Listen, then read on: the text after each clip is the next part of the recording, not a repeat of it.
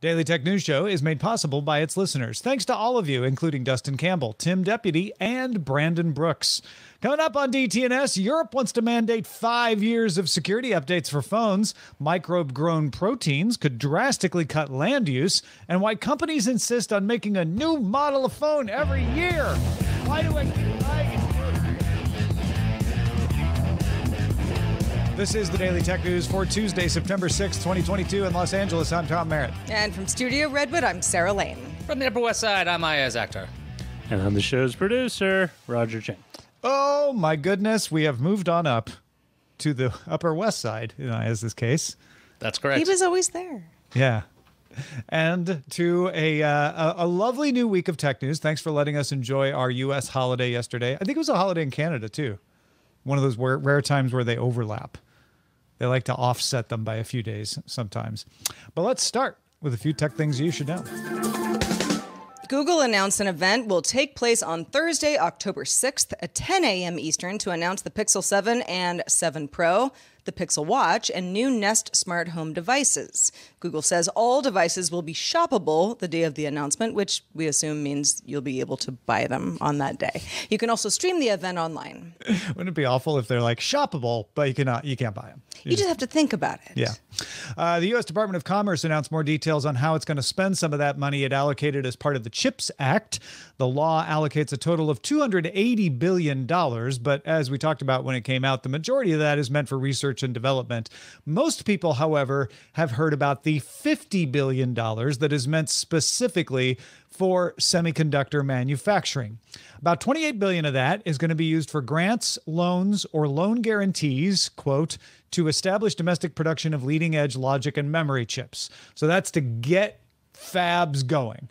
About $10 billion is going to be awarded to increase production. They specifically called out defense, automotive, ICT, which is internet technology or information technology, and medical sectors. And then $11 billion will still go near-term manufacturing research and development, ways to make production lines better. If you're going to apply for this for your company, application guidance will be released by early February.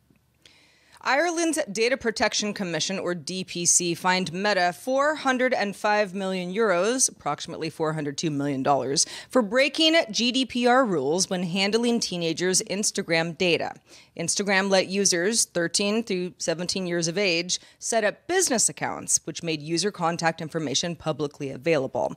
Instagram also made some user profiles public by default, and some of them were young. The DPC previously fined Meta €225 million, about $265 million at the time of the fine, for WhatsApp not properly notifying EU citizens about how data was collected and also used. Meta says the settings in question were changed years ago, and it may appeal the ruling. We've got a 0-day in the wild alert here, folks. Pay attention. Google has released Chrome 105.0.5195.102, basically a new version of Chrome for Windows, Mac, and Linux in the stable desktop channel. It is going to patch, if you haven't gotten it already, a single high-severity security flaw caused by insufficient data validation in Mojo, which is a collection of runtime libraries that let messages pass across arbitrary inter- and intra-process boundaries. Basically, it's a 0-day exploit that was discovered by an anonymous security researcher and is believed to be exploited in the wild. Google acknowledged the exploit in a security advisory published on Friday, says that the patch should reach the entire user base within a matter of days or weeks. But in a hint about how serious they're taking this, the fact that it's in the wild, Google says it's not going to publish technical details until a majority of users are updated with the fix. So go update your Chrome now. Signal has hired former Google manager and co-founder of the NYU's AI Now Institute, Meredith Whittaker, as its new president. Whittaker was one of the organizers of a mass walkout at Google back in 2018 in protest of the company's handling of sexual harassment allegations against top executives. She was also known at Google for her advocacy for ethical AI. Whittaker joined the FTC as a senior advisor on AI in November of 2021. Signal founder, Moxie Marlinspike, stepped down as CEO earlier this year. Yeah, Marlinspike's still with Signal, just not going to run it. Going to hand that over to Whittaker. That'll be interesting to watch. All right. Let's talk a little more about these EU rules. Let's do it. So Apple is often held up as a good, if not best example of long-term support on a phone, with iOS updates continuing to arrive for 6 or more years after the launch of any given model. Hardware support offered for 7 years after the sale. Right now, iOS 15 works all the way back to the iPhone 6S, just shy of 7 years old, but the 6S won't get iOS 16 when the new OS comes out this month. On the Android side, though, Google is the only one usually given any credit, while other manufacturers are generally criticized for stopping support too early. You buy a phone, and then 3 years later, what are you going to do about it? Google recently extended its support to 3 years for OS updates and 5 years for security updates. Samsung usually offers 4 years of OS updates and 5 years of security patches, but that doesn't apply to some of its more affordable devices, only some flagship models. Europe would like to change that. Isn't that right, Iyaz? That is correct. The European Commission has published a draft regulation that would place minimum support times on phones in order to discourage waste. In other words, manufacturers need to support phones longer so consumers aren't tempted to trash them and buy a new one. The regulation is looking to require 3 years of functionality updates, which means OS updates, and 5 years of security updates. And updates would have to be pushed within 4 months of them being made available. Brand-wise, this is specifically for Android or iOS. It would also require manufacturers to make professional repairs available for at least 5 years from the phone's first sale date. In addition, users should have access to displays, SIM and memory trays, microphones, charging ports, and hinges. Repair instruction manuals would need to be made available for at least 7 years after the last day of marketing the devices. The draft regulation also requires batteries to retain 83% of capacity after 500 charge cycles and 80% after, I think, 1,000 cycles. I got to double check that number. Alternatively, the manufacturer could make the battery easily replaceable instead. Right now, Apple claims 80% capacity after 500 charge cycles. Yeah, so the EC will take feedback on this proposal until September 28th, with the goal of adopting final regulation by the end of this year. Probably won't go into effect until a year after it's adopted. This isn't going to happen overnight, but they're taking feedback. Manufacturers point out that a side effect of these regulations might cause them to stop selling older phones and also spare parts, and therefore increase waste. Sometimes the cost of adapting older processors and other hardware to work with newer operating systems is prohibitive or even impossible. Xiaomi pointed out that OS support is often handled by telcos, and the manufacturers don't have control over those rollouts at all. Yeah, Andrew Heaton has a saying that you cannot legislate intentions or outcomes. You can only legislate incentives. And I think Europe thinks they're legislating an incentive here. They're saying you need to get your support house in order, or we're not going to let you sell the phone. But I wonder if they're legislating an outcome, because I don't think Apple does the longer support because they're nicer or because they like you better. I think Apple does the longer support because they own the whole stack, and so they can. It's way easier to continue to develop the proper drivers and develop your operating system to work with older hardware if you own the hardware and the software like Apple does. What happens with Android is you not only have different makers of the drivers for the individual components like Qualcomm, like MediaTek, and then a different maker of the operating system, Google, and the open source Android project. But often you get the carriers involved as well, who are saying, well, we want to push out the update. That's what Xiaomi was referring to. So that's why you hear the manufacturers saying, well, we might just not make lower priced phones then, because it is way too complicated in this Android ecosystem to guarantee that we can push an update to them. And if the law says we can't sell them, well, then we'd just get rid of them. We'd trash them. Yeah, I think some of this can be seen as like, well, Apple cares about consumers more.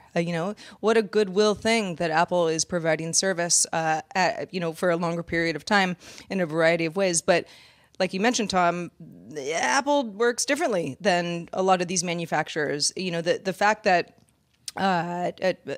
a variety of companies making Android phones say, okay, well, I mean, there's like 4 of us companies working together and we're just kind of trying to do our best. And actually, this might increase waste is not a bad argument necessarily. I think it probably varies from company to company depending on the warehouses that they're working with. But yeah, it is an apple and orange situation. Get it? Yeah, I do. That's good. Thank you. Yeah, I'm thinking that if this is actually going to go through and let's say it goes in its draft form and nothing changes, it seems interesting that one of the exceptions for this was for really high security devices. They wouldn't have to have these updates. So in theory, if you pass a certain set of if you pass a certain set of tests, your device doesn't have to be guided by this. It had also included, or excluded, I should say, devices with flexible displays that unfurl or fold. So Samsung devices that fold, like the Fold 4 or the Flip, wouldn't be set to this. So that's kind of an interesting little wrinkle with this. But I'm really curious if anyone's got the guts to go, all right, look, I can't make my batteries discharge any slower. We're going to put an actual removable back on a device, and you can pop in and out of battery. That seems like a step backwards in technological terms because like your phones get fatter and things are different that way. But for consumers, it's a total win. So I want to see what other things would change when it comes to the manufacturing of phones, whether big manufacturers kill off their smaller budget lines to make sure that their top-of-the-line devices can be sold in the European Union without running into any issues. Yeah, I'm not saying they couldn't do better at providing longer term support, but I'm saying it is not as easy as it looks. There are some real world impediments beyond just wanting to or not. Because don't get me wrong, I don't think Apple has any lack of incentive to sell you a new phone every year if it can, but it still offers the longer term support. So I don't think it's as simple as, well, they don't offer as long as support because they want to sell more phones. I think there's more to it than that. Okay, so I guess we should be talking about fermentation now because that's what I want to talk about. Just go right into it, man. All right, you don't have to make any excuses if you want to talk about fermentation. No dang excuses. Do All it. right. I drink kefir every morning. I love kimchi. Let's hear it. All right, let's go. You probably eat something that's currently fermented, like Tom does. There's beer, there's kimchi, there's sauerkraut, leavened bread, cheese, coffee, and a lot of things we consume are fermented. TechCrunch is reporting on a Finnish company called Solar Foods, which is harnessing fermentation to create a protein as an alternative to animal proteins. They call it solein. Solein. Not S-O-L-E-A-N, but S-O-L-E-I-N, like protein. It's a single-cell protein harvested from microbes that oxidize hydrogen. So you don't need much to make it. They just sort of stumbled across this microbe. You mix the microbes with some CO2, plenty of that around, a little bit of water, a little bit of electricity, and poof, they make protein. Its byproduct is also water with some bits of solein left in it that you don't harvest. And the company thinks it can recycle that to make the process a closed loop so that the only thing you'd have to be adding would be the electricity. You don't need to use other food to feed these microbes either. Just the air and water is all they need. So it doesn't need as much area or even as much energy as most foods. Even alternatives like Beyond Meat rely on plants like peas, and you have to use land to make plants. It's less land than you use to make meat, but it's still using a fair amount of land to grow, and this wouldn't need a whole lot of area. Solein itself is 65% protein. It contains a blend of vitamins and amino acids that are somewhere between dried meat and dried soy, according to TechCrunch. It ends up as a yellow powder, not in taste, by the way, but in nutritional makeup.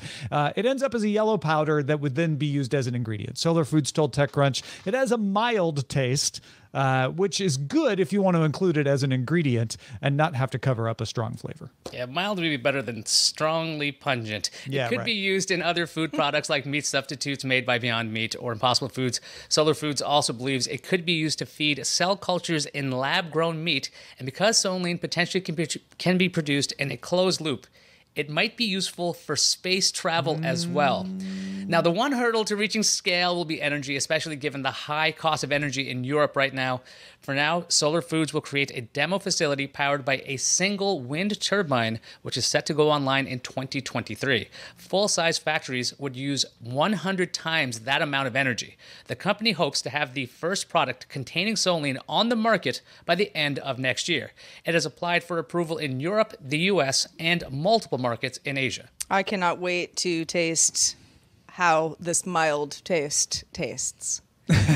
because that's the whole thing, right? If there have been so many alternatives, not just protein, but whether it's a sugar alternative or a meat alternative, and there are so many examples of companies getting pretty close here, and for reasons that are really beneficial to the planet in lots of ways, and people go, doesn't taste right. I don't want this. Yeah, and it doesn't go anywhere. This may. And I mean, we all need protein. I don't know how much protein y'all are eating all day, but I have to think about it every day to make sure that I get enough of my own. This would be especially something I could, maybe sprinkle on something else. It sounds pretty great. Yeah, I don't think the idea is to sell you Solein, although I guess they could to sprinkle on your breakfast cereal. But they Solein powered whatever. They want to sell it to people who make foods, especially vegan foods, right? So that you can have like a totally no animal was harmed in the making of this protein that is just as good as other proteins. And they're even saying we'd love to sell this to your Beyond Meats of the world. They could add it to the Beyond Meat and it would give it a true protein texture. It's got a lot of beta carotene, and they say it's got a faint taste of carrot though. And that kind of stuff can show up if you're expecting chicken nuggets and you get carrot nuggets instead. As a carrot fan, I'm faint taste of carrot sounds okay, but that's probably depends on what it's a sweet something, yeah. Right? Because carrots are pretty sweet, especially once they, get cooked. So, yeah, the eye of the taste bud, I suppose, in situations like this. But taste is in the bud of the tongue. Folder? Something. I don't know, something. But as somebody who I will go meat alternative wherever I can. I don't eat that much meat as it is. But if I could have a tofurkey kielbasa that tastes better than the tofurkey kielbasas that are on the market right now, that's a particular brand for anybody not familiar. I'm thrilled to do it, especially if at the end of the meal I feel wow, I got quite a bit more protein than I thought I would get, and maybe a hint of carrot was all I needed. I mean, to me, the taste part does matter a lot. If you're talking about carrots, I know that you can buy chicken nuggets for kids that have vegetables in them already, but the kids aren't noticing the vegetables because it's such a small amount in there, and the taste is overpowered by the breading and everything else that goes in there. If this can be added to all kinds of foods like breads, bagels, all the carb-rich stuff, because I know I've gotten a ton of those. Every time I'm on Instagram, it's would you like this 25-gram protein in this bagel? I'm that can't possibly taste right. There's no way it's going to feel right in the mouth. So if this product can be used in a way to add protein to pretty much anything without having to require this heavy chocolate taste. That's why a lot of protein bars are really, really heavily chocolate, because that hides a lot of stuff.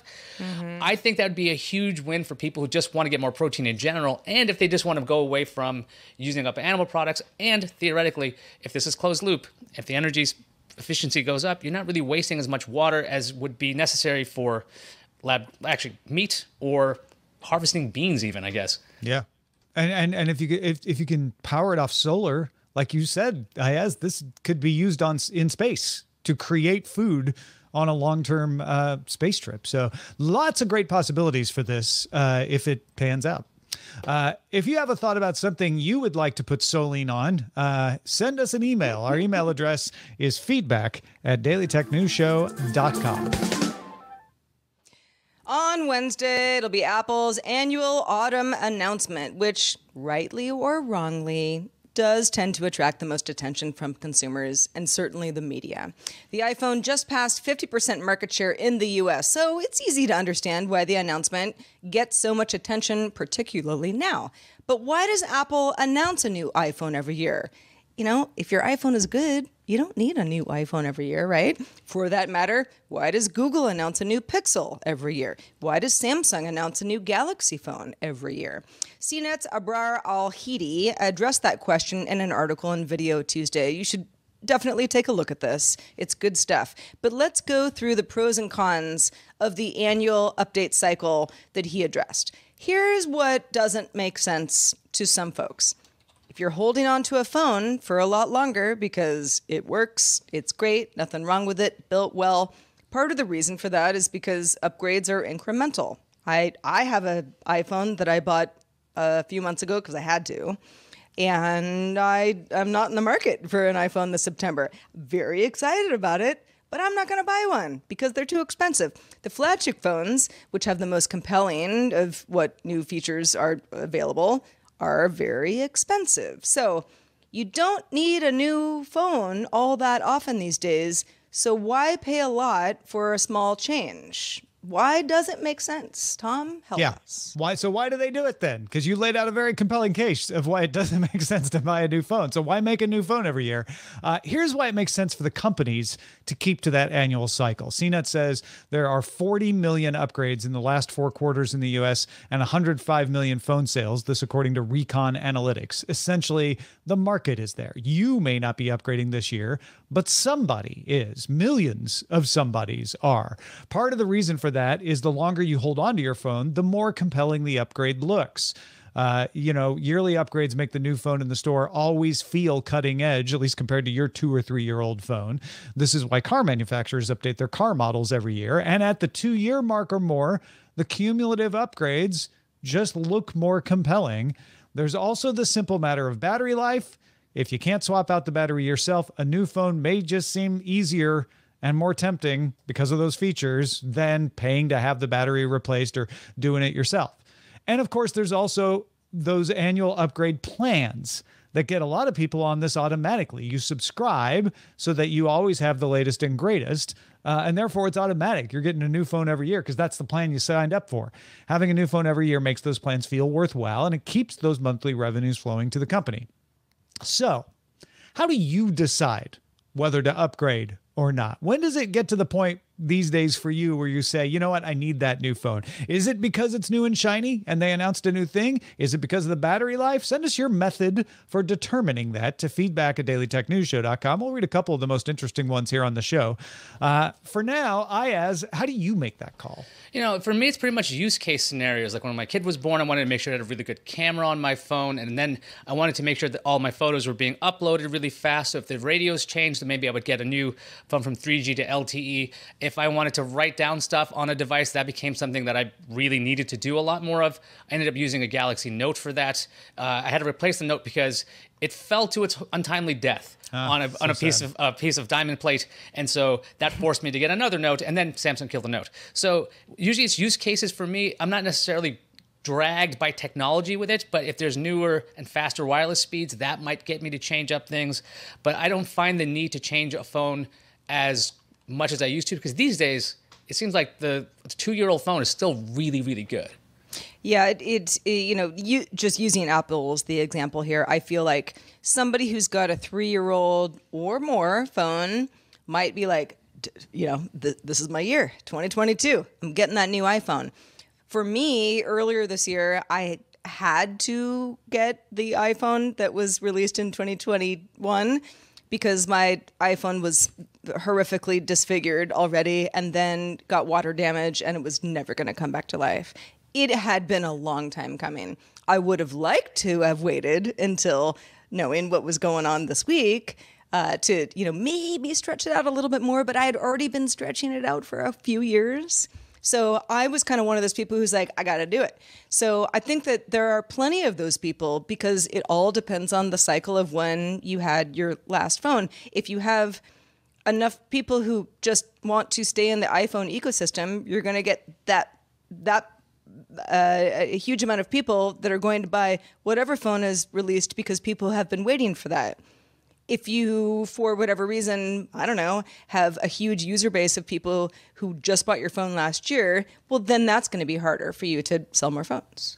Yeah, for me, it's usually because I feel like the phone is slowing down. It's just not able to handle things.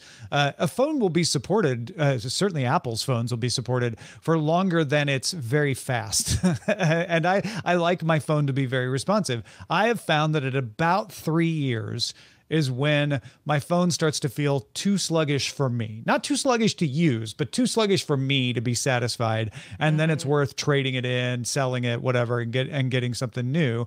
Android phones, I find I get to the end of service upgrades. I get to the end of software support, and that's when I turn them in, because for some reason they don't feel as sluggish to me. So for me, it's that.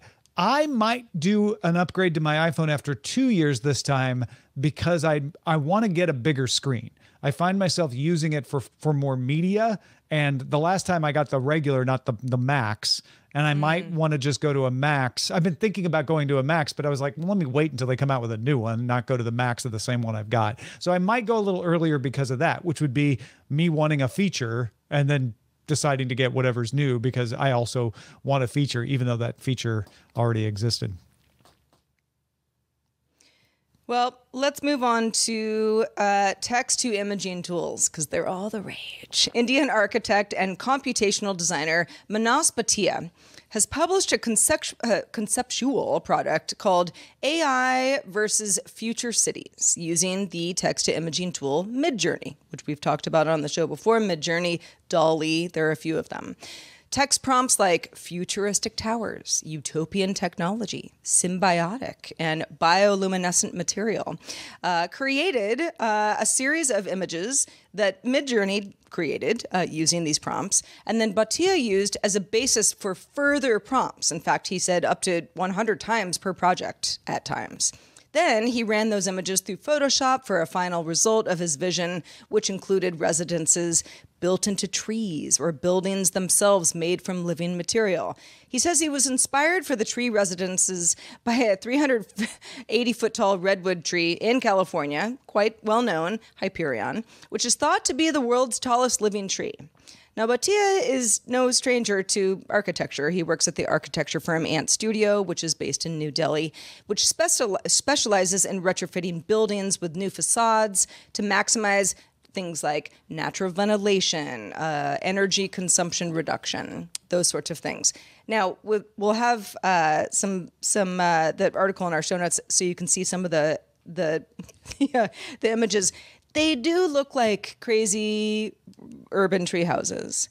But if you're an architect and you're saying, you know what, I need some inspiration, this is going to be very interesting in the next few years. Yeah, it's another good example of using these things as a tool, right? This is a little bit of a press release for Ant Studio, honestly, because it's just concept models of buildings that they use Midjourney to help them make. But I think it is interesting to show that, no, we're not seeing the algorithm replace a person. We're seeing the person use Midjourney as a tool to make their images more interesting. And the tool could probably spit out something that makes no sense. It's refined by people, so like they can just go, here's the actual like mechanical things we know we need to worry about. Here's some code we need to worry about, at least the building codes, and make sure it can actually be these massive tree houses. I mean, this kind of reminds. This seems like as a tool, it would be what a musician would do in the '60s with, I guess, LSD. This is about the same. You just have to type in stuff into an AI. So. Midjourney, the much safer LSD of the modern artist. Right, LSD, but with computers. Yeah, and less side effects. All right, let's check out the mailbag. We got a good one from Victor. This is in response to our conversation with Terrance Gaines on Friday's show about the idea of avatars for YouTube videos and, you know, where that might be taking things. Victor wrote, I heard Terrance's position about allowing kids to use avatars for their YouTube videos. I know it may be tricky. Some years ago, my daughter wanted to share her art on Instagram. I was concerned, and I forbid her from using her name or post pictures or videos with metadata that could allow a person to identify her or our home. Fast forward a few years, and she just published, at age 20, her first short film. Very good product, in my opinion, but it was linked to that handle. Now the challenge is how to get the name recognition without alienating her historical followers. Tricky things we have to deal with to protect our kids or our former kids who are now adults, and there may be unintended consequences. Victor wrote, I get you, Terrance. Yeah, I forwarded this to Terrance, and Terrance responded to Victor. It was like, yep, yeah, yeah, right there with you. Also got an email from Allison Sheridan, who heard us talking about the guy who was, several folks actually, who made money by writing songs with names kids will yell at echoes. Allison said, I only had a HomePod nearby, so I said to Siri, play poop, poop, poop, poop, poop song, and she said, playing Poop in Space with Brian Brushwood and Justin Robert Young from the All's Well Night Attack album on Apple Music. Allison says it is repeatable across all my devices, worked on my iPad too. So it's good to know that our regular Thursday contributor, Justin Robert Young, and his comedy partner, Brian Brushwood, are preferred on Apple devices when you say play poop songs. A combo made in heaven and Siri. Oh, I love it.